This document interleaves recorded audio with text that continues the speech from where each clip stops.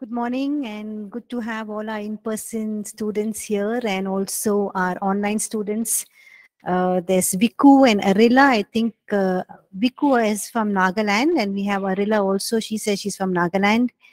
And Prabhu is, I don't know from which place Prabhu is, Prabhu Manikam. So I'm assuming Prabhu Manikam is from Tamil Nadu. Okay, yes. The surname Manikam is from Tamil Nadu. Okay, so welcome all of you. Can one of you lead us in prayer before we begin class this morning? Anyone wants to lead us in prayer?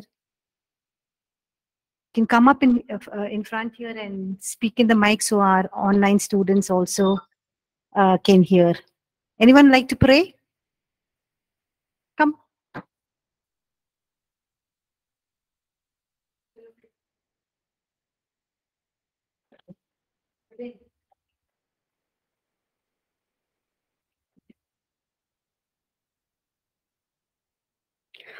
Lord, thank you for this day.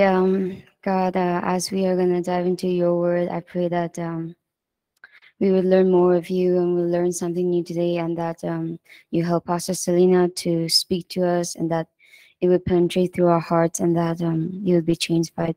Thank you, Jesus, that we will be motivated and inspired by your word. Thank you, Lord, for everything. In your name I pray. Amen. Amen. Thank you, Arilla. Welcome, Nina, as well as joined online class. So welcome, Nina. Okay, so we'll begin. Last class, we were looking at the 9 guideposts. Okay, in this course, Full Ministers Foundation, we are going to be looking at 3 APC publications.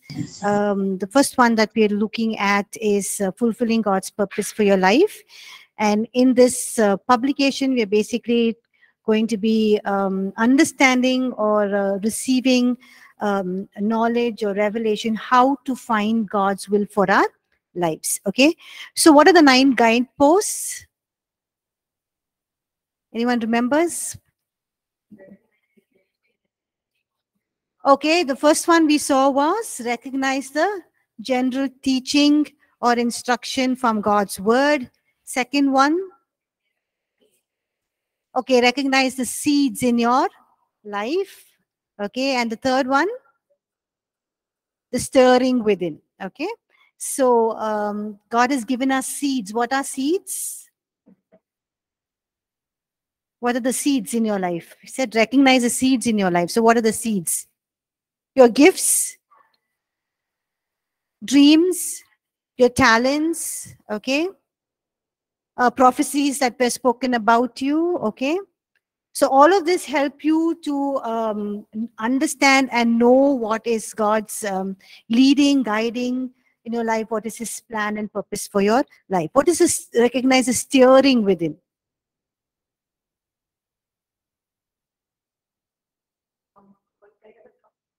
Okay. Nina says there is you're compelled to do something. It's not just an emotional steering when you hear something, when you see something, God is stirring your heart up to do something in that area, whether it is for underprivileged children, or whether it's for youth who are, who perishing, or whether it is for adults who who are lost without knowing the gospel.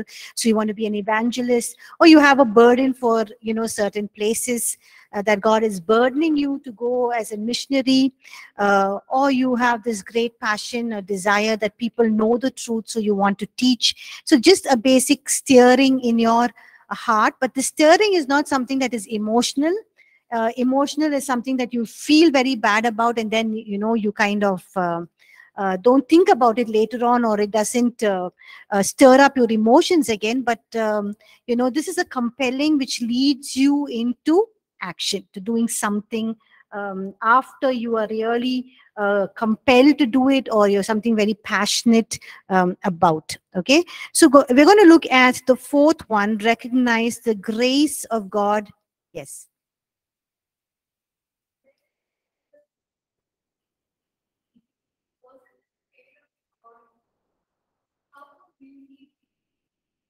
How come? Yes.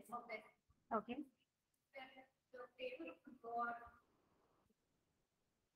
How was, okay, God used Esther's beauty. So we might think beauty is very worldly, but how was that a seed?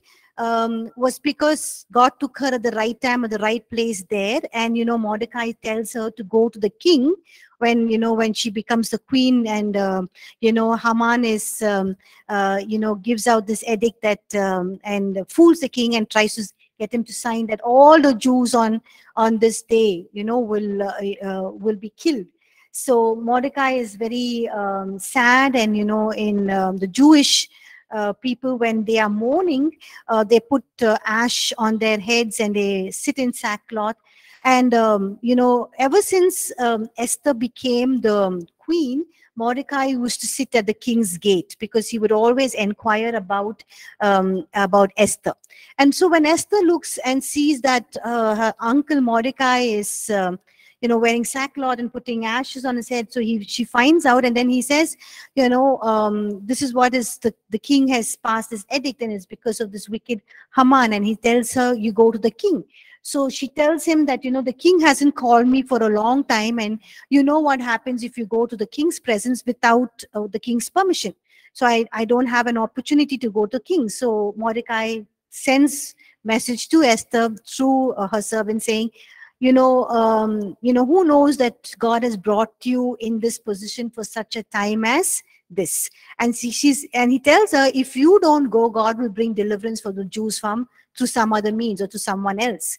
So, Esther says, okay, let's fast and pray for 3 days, and then I'll go into the king's presence. So then she fasts and prays, and on the third day, she dresses up very beautifully, and she goes and stands before the king's throne room. And he's so, enthralled by her beauty that he just stretches out his scepter, which means that, you're pardoned, even though I didn't call you in my presence.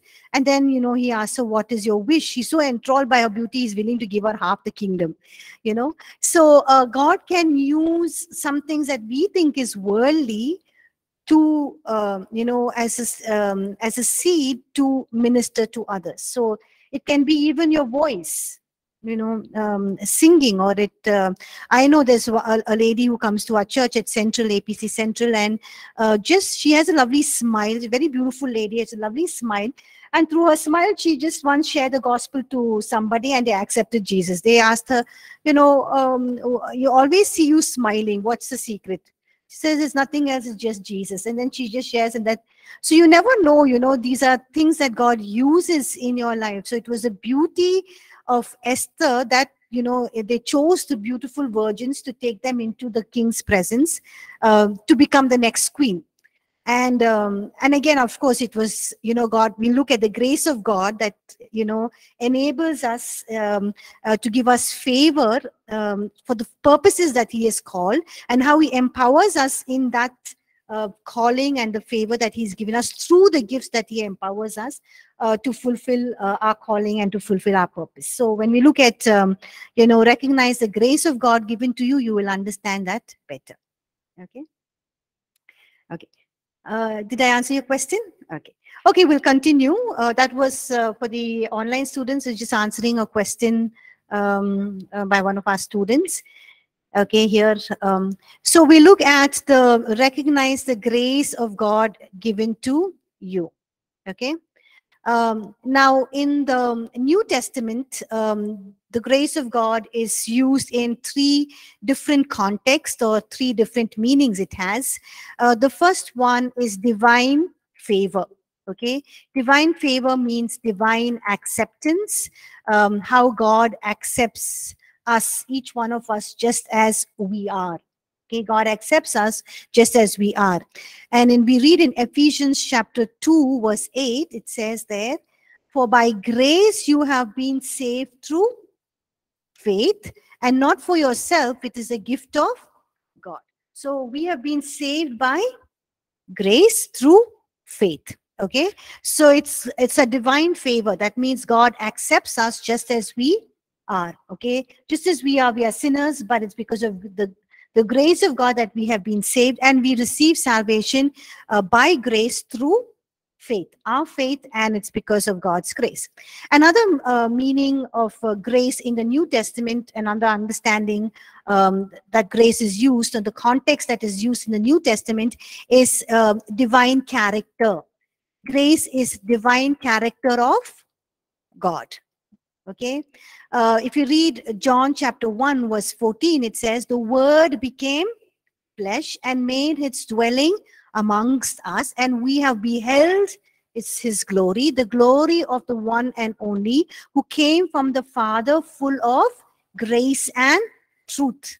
Okay, so here we're seeing, it's talking about the word that becoming flesh, it's talking about Jesus, and it's saying that we have seen, John is saying, we have seen his glory, the glory of the one and only, who came from the Father, full of grace and truth. So grace is the character of God.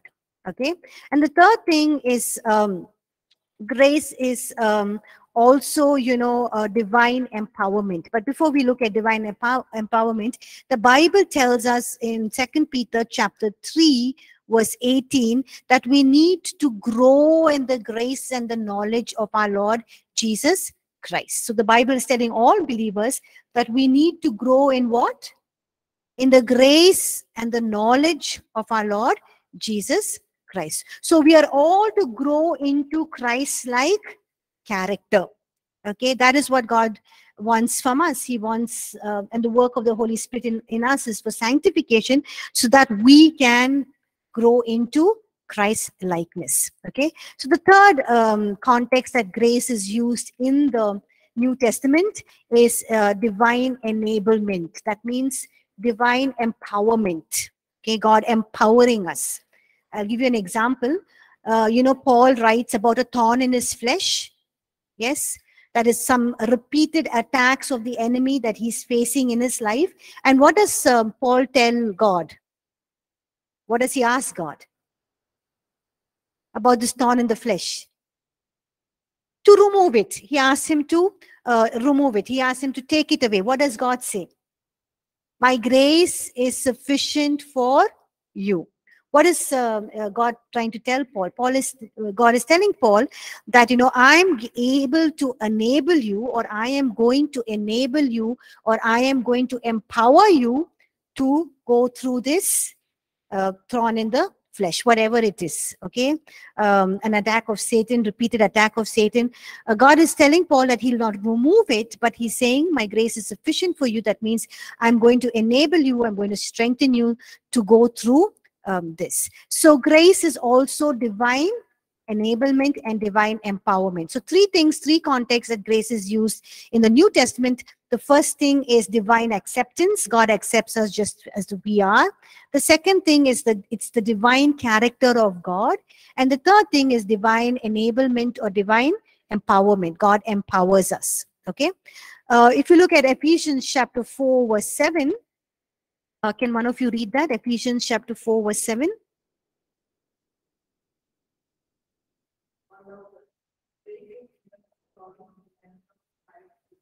So it says, but to each one of us. That means, it means to each one means what? For everyone. Everyone, what has been given? The grace has been given. So every believer has been given the grace of God. And we have been given according to the measure of Christ's gift. So all of us, everyone has been given the grace of God. Every believer has been given the grace of God. And we've been given according to the measure in Christ Jesus, or the measure of Christ's gift, which means God has extended divine enablement, or God has extended, that means he's giving us divine empowerment. And this divine empowerment or this divine enablement is related to Christ's gift that each one of us has received. So Christ has given each one of us more than one gift. What is the meaning of gift? What is the meaning of gift in this context? The talents, right? What you're good at, your strengths, what you're good at. So it's the same as seed. Okay, so your gift is basically what you are good at, the talents God has given you. So here we see that each one of us has been given more than one gift. It's been given to us by Jesus Christ. But it also says that, each one, that different measures of the same gift. Now, for example, there are 16 of you in this classroom here, in-person students. Okay, just say there are 16 of you in this class, and just say all of you have the gift of leadership and worship. Just assume, okay, that all of you have the gift of leadership, or just assume that all of you, in the online students have the gift of being worship leaders or leading people in worship. Okay, so all of you have leadership gifts, but each one of us, some of us have greater anointing or greater measure than the others. Okay, so maybe Rin has a greater measure of anointing and in leadership compared to Nina. Okay, compared to charisma, compared to the others. So it's, are we saying that God is partial? Are we saying that God is partial? No, God is not partial, because the word of God clearly states that God is not partial. Okay, that means if he's partial, there's some sin in him. It's not partial. So what is the meaning of, all of you in this classroom have this, just assuming that you have the same gift of leadership, or all of our online students have the gift of, being worship leaders, but, some of you have a greater anointing, greater measure compared to the others. So should we get jealous of others because they have a greater measure and greater anointing? No. Why does God give some people greater anointing, greater measure than the others, though they are having the same gift? It's because he has given them greater responsibility. Okay, so greater the responsibility, greater the measure of anointing.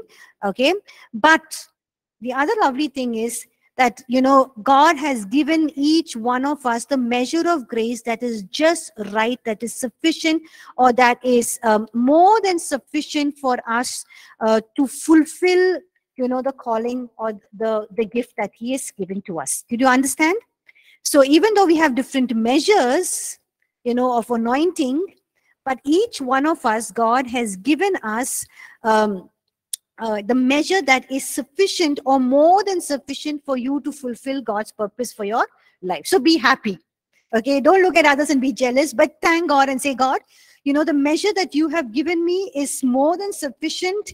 Okay, is right. Is all I need to fulfill your purpose for my life. Okay, let's look at Romans chapter 12 verses 4 to 6. There are some lovely things that we can hear or learn, or some good things that we can learn from Romans chapter 12 verses 4 to 6 regarding the gifts of God, the functions that we've been called to. Okay, can somebody read that, please?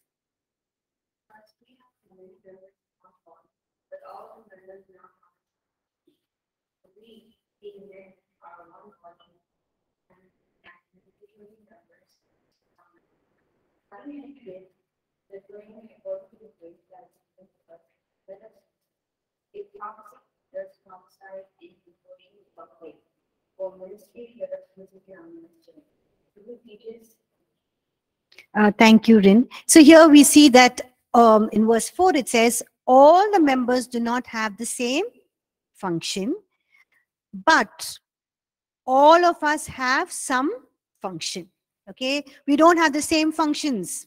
That means not all of you are worship leaders here, or not all of you will be great leaders. Not all of you can minister to children. Not all of you can be missionaries. Not all of you can, minister to street children. Some of you have the grace to fulfill that. Okay, so we have different offices, different things that God has called us to. Okay, so all of us as members in Christ's body, we don't have the same function, right? Not all of us are pastors, not all of us are evangelists, not all of us are missionaries, not all of us are teachers, but we have different functions. Okay, so each one of us have a function. All of us don't have the same function, but all of us have some function, and each one of us have a function in the body of Christ. Okay. And then he says here that individual members of one another, verse 5. So we, being many, are one body in Christ, and individually members of one another. So what's the meaning of this? So our functions in the body of Christ are all interlinked, are all interrelated. Okay, we are related to one another. We connected to one another. We can't be disconnected in the body of Christ. Now, my hand cannot say, okay, I don't need the body. I can function by my own. Can it function? No. My mouth cannot say, I don't need the body. I can function on my own. It can't. The same way in the body of Christ, all of us have different functions. We don't have the same functions. All of us have some functions, and all of us have different functions, but we are all connected to one another. We are all related to one another, and we need one another. We are dependent upon each other. And then he goes on to say in verse 6, Paul writes and says, having then gifts. Okay, so each one of us, God has given us gifts to fulfill your function. Now, you might be asking, what is my function? Is my function being an evangelist, a pastor, a missionary, a worship leader, or a children's minister, or a youth pastor? What is my function? Now, you need to find out what your function is. But, one way to find out your function is to know what your gifts is. Okay, so if you know your gifts or the areas you're talented in, that will help you to know your function. So if you're very good at teaching and speaking, then you can know that you can be a preacher, a good teacher, a Bible college teacher, whatever.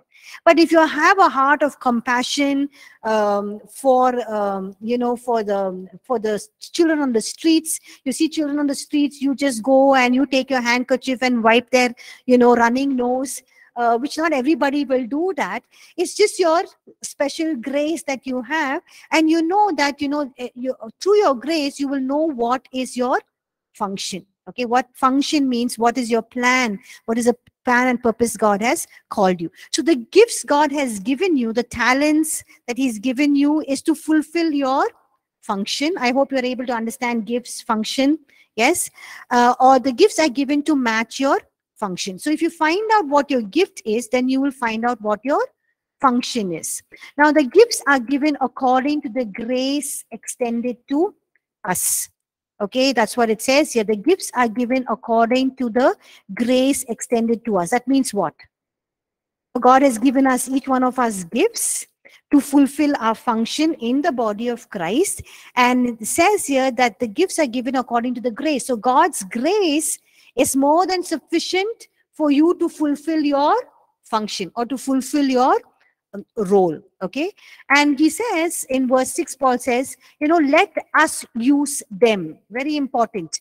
Once you know your talents, your gifts, doesn't mean you just take it and keep it within you. Okay, once you know what God has called you, your function in the body of Christ, you just don't keep it. Oh, God has called me to be a worship leader. Great. But what should you do? You need to use your gifts to fulfill your function. Okay, so let us use them. Paul says, let us use them. Use them for what? Let us use them for what? To fulfill your function in the body of Christ. So you need to use your gifts to fulfill your function. Let me give you an example here. Now, for example, just say, today morning I saw two of our Bible college students, especially ladies, playing the bass guitar and the guitar. I was extremely excited because I was sitting in church on Sunday and I was like, all the men are only playing the bass guitar and drums, and why not, ladies come? And I say, God, wish I could play that bass guitar. I love to play the bass guitar. So I was just looking at, sorry, dear. Karen playing the bass guitar. I was so excited. I just kept looking at her.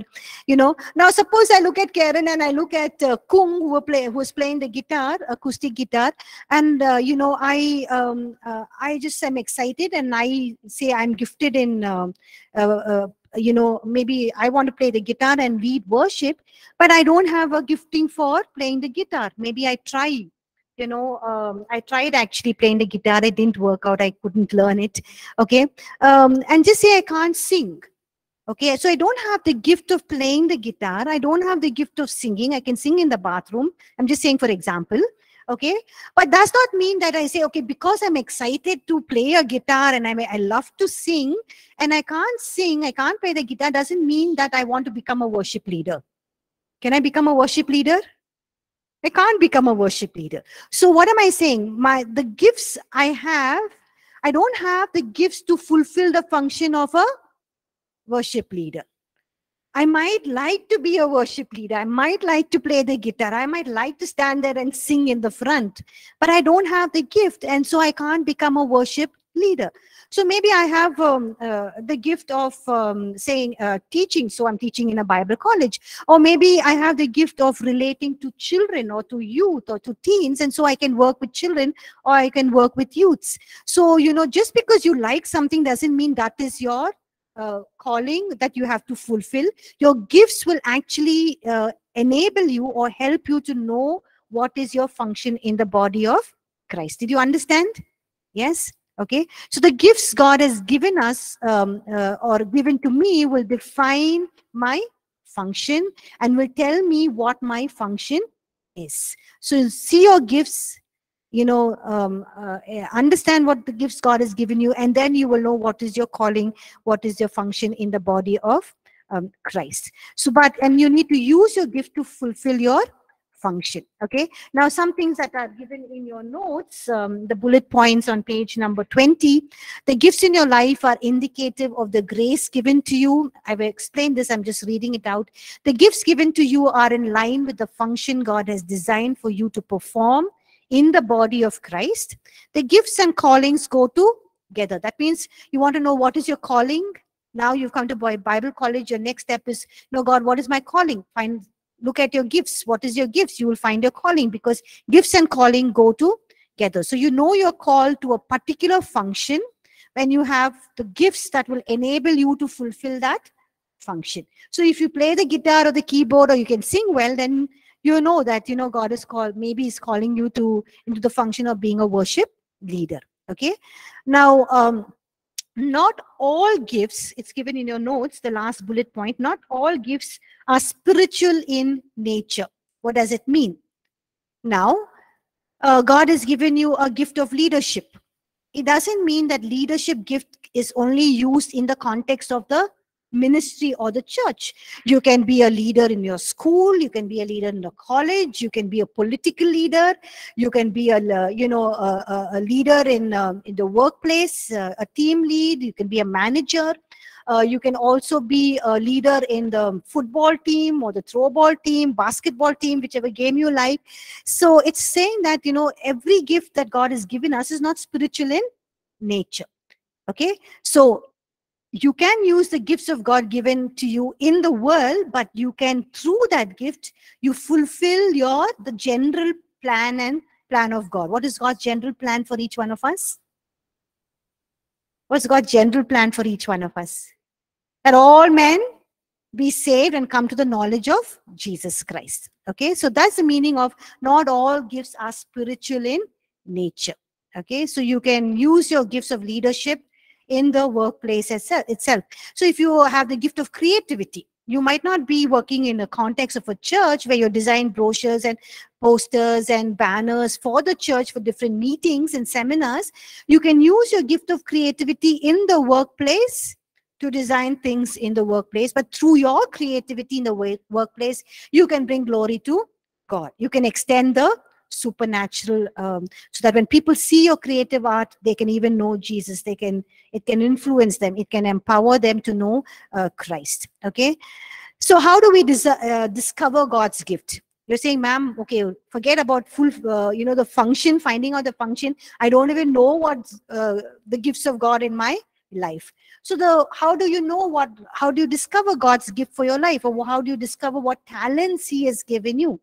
Okay, the first thing you can do is experiment, right? I was excited to learn to play the guitar, and I tried learning it for 1 year. It didn't work. And I got a revelation that, I can't play the guitar. I just left it. Okay, but I love to sing, so I sing. Okay, I just enjoy singing. I worship God when I sing, and I just sing my heart out. But, I can't play the guitar. So experiment. Okay, experiment different areas. If you think your son is to, if your gift is to minister to children, start ministering to children. See whether you can really fit in and gel with them. Okay. So the first one is, how do you discover God's gift in your life? Experiment.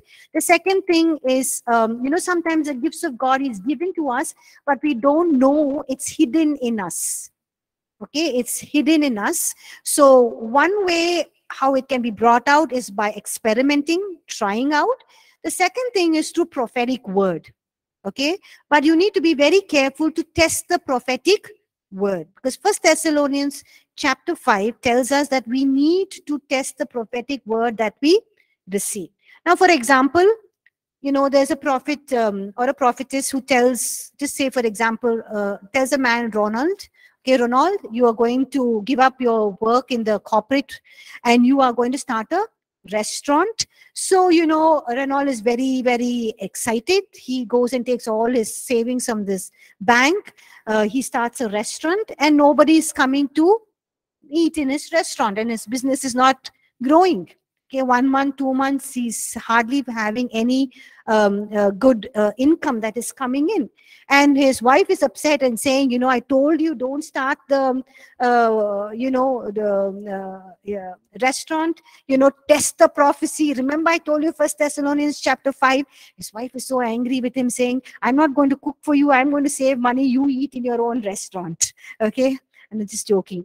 Okay. So what we need to do is you need to test the prophecies. You just can't take every prophecy that comes in. We will see why we need to test the prophecies from God's word. We look in later on when we look at recognizing God's counsel through various people. We look at it, but it's important that when people prophesy over you, that you test it according to God's word, and then you wait for confirmation from God, from His word, and then jump into it. Okay, so we look at Ephesians chapter 3 verses 1 and verse 1 and verses 7 to verse 8, and we learn various things from this. Okay, can somebody read that? Ephesians chapter 3 verses 1, 7 to 8. The prisoner of Christ Jesus before you, of which I become a minister of me, and let them each of the grace Lord given, that I should preach among the Gentiles the unsearchable. Yes, unsearchable riches of Christ. Thank you. Okay, so here we see that we learn some a few important things about the grace of God from Ephesians chapter 3 verses 1 and verses 7 to 8.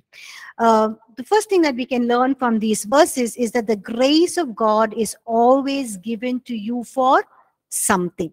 Okay, the grace of God is always given to you for something, which means to accomplish a specific purpose. Okay, for example, here in Paul's case, what was the grace of God given to him to accomplish? To preach to the Gentiles. So Paul, a Jew, is called to minister to the Gentiles, and that was not something that was easily acceptable by the other apostles, by the other leaders. But we need to know that the grace of God that is given to each one of us, or to all of us, is given to accomplish a specific purpose. And in Paul's case, it was given to preach the gospel to the Gentiles. So sometimes the grace of God can be given to you to minister to the sick, or to the elderly, or to the children.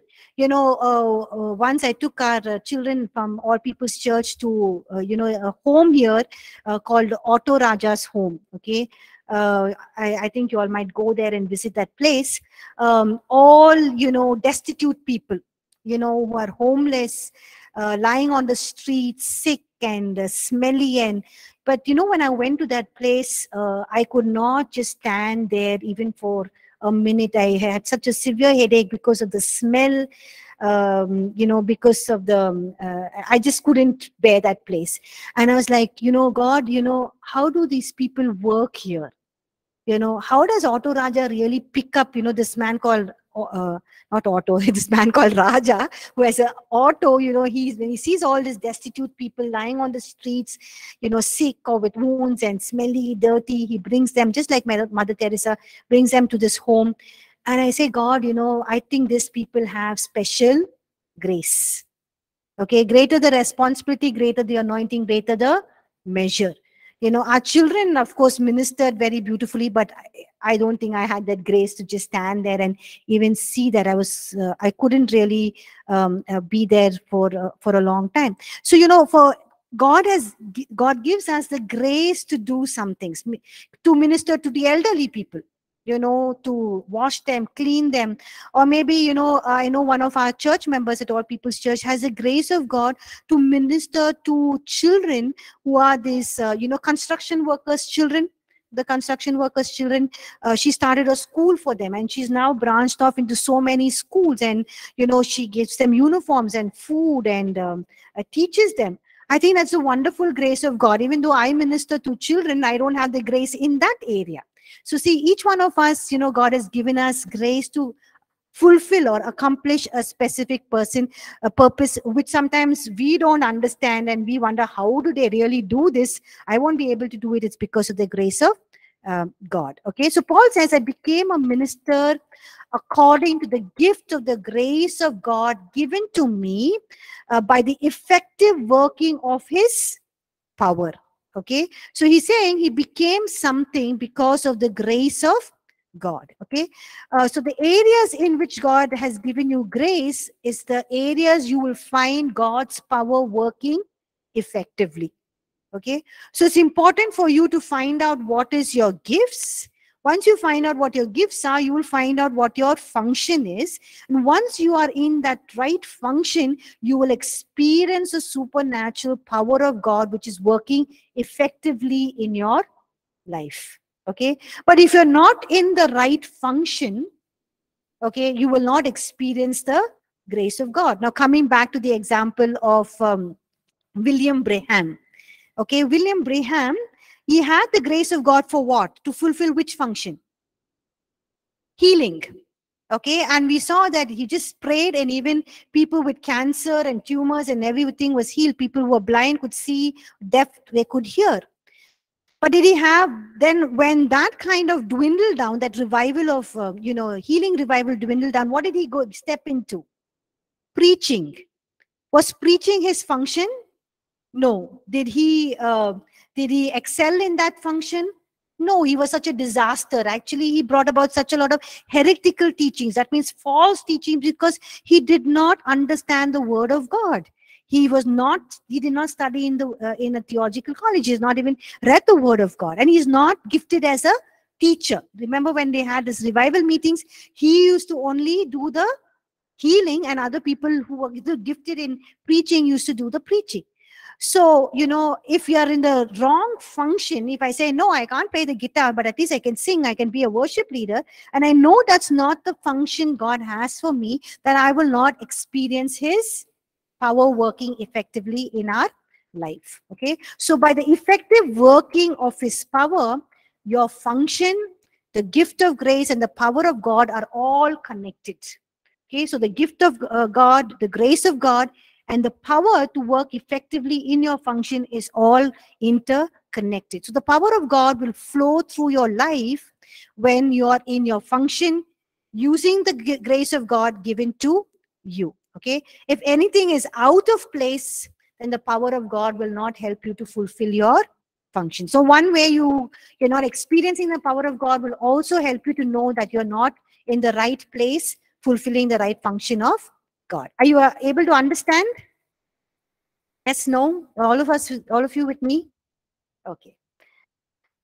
Okay, so then Paul goes on to say in verse 8 that the grace of God is given to me for something. So Paul says, to me, who am less than the least of all the saints, the grace was given that I should preach among the Gentiles the unsearchable riches of Christ. Okay, so grace was given to preach to the Gentiles. Okay, So while God has graced us and given us gifts, given every believer the gifts, we also need to know there are some offices that God gives specifically to few people. Okay, now don't get confused. God has given all of us as believers, He's given us one or more gifts. Okay, He's given us the grace that we need to fulfill that function along with the gift that He has given to us. But there are some offices. Okay, we read these offices in Ephesians chapter 4 verse 11. Okay, Ephesians chapter 4 verse 11, it says, Paul says, and He Himself gave some to be apostles, some prophets, some evangelists, some pastors, and some teachers. Now these fivefold offices God gives specifically to specific individuals. Okay, again here God is not partial. Okay, so He gives specific offices to specific people, but we need to know that He's given all of us gifts. He's given us all the gifts to fulfill a specific function in our life in the body of Christ, or to fulfill our plans and purposes. But He's also given every believer, or a few people, a few functions in the body of Christ. That is to be an apostle, a prophet, an evangelist, a pastor, and a teacher. So only few of us are selected for these fivefold offices. Okay. So just to end up, your gifts of grace reveal God's potential, or reveals God's purpose for your life. The way God has designed you reveals what you are designed for. The gifts, the talents He's given you reveals to you what is your function. So once you know your function, you just don't keep it, you use it. Okay, and when you're in the right place, in your right function, God will give you His power, okay, to fulfill that function. Now, if you found this whole thing very, very theological, way beyond your head, it's all flying above your head, don't worry. Just know this, all of us have been given gifts, okay, one or more gifts, okay, and the gifts God has given us, He's given us the grace to fulfill it. What is the meaning of grace? Divine empowerment, divine enablement. He empowers us to fulfill that gift, and our gift helps us to know our function in the body of Christ. And when we are fulfilling the function God has given to us according to the gift, the grace of God will be evident and the power of God will be evident. That's all. So all what I said in the last 40 minutes is basically just that. Okay. Now, some people think, okay, God has given me gifts, He'll give me the grace, and I'll find out my function, and once I'm in the function, God's power will come upon me, and boom, God will just work mightily. So I don't have to do anything. All I need to do is find out my gift. The gift will help me find out my function, and I'll just stay in the right place of my function, and I'll just press the grace button, and boom, everything just happens. No. Okay, if you look at 1 Corinthians chapter 15, verse 10, we see what Paul tells us there. It says, Paul tells us, by the grace of God, I am what I am, and His grace toward me is not in vain, but I labored more abundantly than they all. Yet not I, but the grace of God which was with me. So Paul is saying, yeah, I am who I am because of the grace of God. It's the grace of God that encountered me on the road to Damascus, and I saw Jesus, and now I have faith in Him.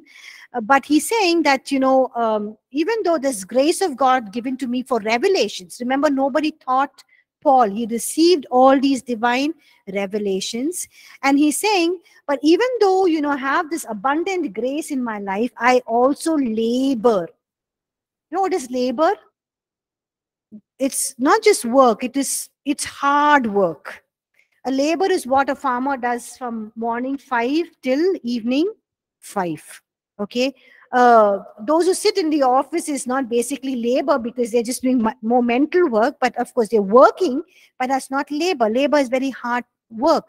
So even though God has given us grace in different areas of our life, it doesn't mean that our life is going to be a wonderful journey. It's not going to be easy.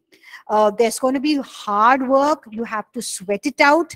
There are times when you have to press through difficult circumstances, difficult situations. There are times when you have to make difficult choices. You'll have to make, difficult decisions. There are times when you have to make sacrifices. You can't go for a holiday, or you can't go for an outing, or you can't engage in an entertainment because, you have some assignment that God has called you to do. So there's a big sacrifice that you have to make. Sometimes you even have to shed tears. You have to even cry. There are times when you have to work harder and longer hours than other people. Sometimes we think in the ministry, life is much more easier than in the secular field. But actually, we also work sometimes. My days goes on to even 13, 14 hours looking at, we have to enter our time sheet, and the end of the time in a week, we have to put in 40 hours, but sometimes I see myself putting 58 hours. It's, we think in ministry, everything is easy. You just relax, you just go house visiting, you just pull up a sermon and you preach on Sunday. It's not as easy as that. So Paul is saying that, we need to labor hard. Okay, but you have to when you labor hard, you will experience the empowerment of God that is given to you. And he says, his grace toward me is not in vain. Okay, so God empowers you to labor and work hard. Imagine, God empowers you. That means God gives you the power to labor and to work hard. So even labor and to work hard, God gives you the power to do it. So don't be afraid to work hard. You need to work hard to maximize the grace of God given to you. So if you want to put God's grace to maximum use, you have to labor hard. It's not going to be easy. It's not just pressing a button and everything just happens. The Holy Spirit just comes and takes over and does everything. You have to do everything. Of course, the Holy Spirit does the rest. Okay. So that is the grace of God given to us. So we need to recognize the grace of God, which will help us to know what is the gifts of God. We need to know the gifts of God so that we know what is a function. Function will enable us to, operate in the grace and the power of God. Okay. The next one is another guidepost, a signpost for us to, know God's will and plan for our life. The fifth one is recognize the leading of God's Spirit. Okay, recognize the leading of the Holy Spirit. Romans 8, 14 to 16. Okay, before we move on, anyone has any questions about the grace of God? Anything that you didn't understand? Anything that you want me to explain again?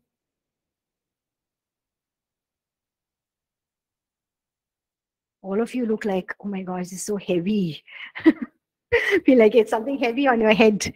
Okay, online students, anyone has any questions? Anything you didn't understand you want me to explain again?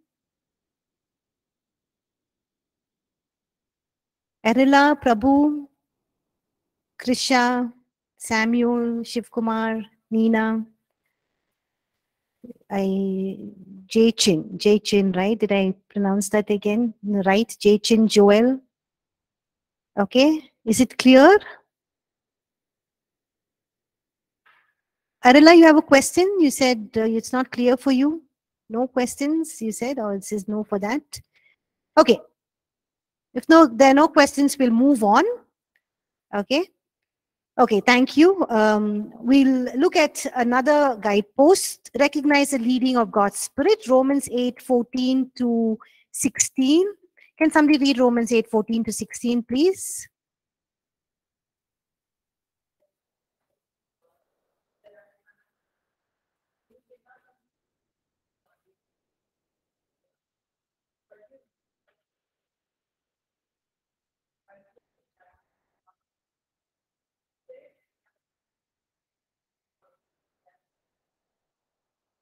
Thank you, Karen. So here we see in verse 14 that as many as are led by the Spirit of God, they are the sons of God. So what does it mean? It means that we as sons and daughters of God's kingdom, we are led by whom? The Holy Spirit. The Holy Spirit leads us. The Holy Spirit directs us. The Holy Spirit shows us where we're supposed to do, supposed to go, what we're supposed to do. The Holy Spirit helps us to know what is our gifts, our calling, our function. Okay.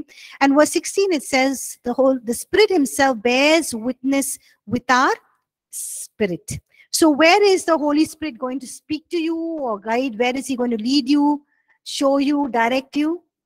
In your spirit man, in your inner being. Remember last class we looked at various references from Psalms and from Proverbs, remember, which we looked about our inner man, and we saw that in the inner man, which is our heart, God gives us the counsel, he gives us the wisdom, he gives us the understanding, and he's the one who gives us the passions, the desires, and through our passions and through our desires, and through our feelings is how God, stirs us up, is how the Holy Spirit speaks to us. Okay, so the Holy Spirit speaks to us in our inner man, in our spirit man, and in our inner man, in our spirit man is where the Holy Spirit is going to testify to us, he's going to speak to us, he's going to teach us, he's going to tell us the truth, he's going to lead us in the plan and the purposes of God. And all this is going to happen in your spirit man. Okay, we'll stop class here. We'll take a break and we'll come back after the break. Okay, so see you all after the break.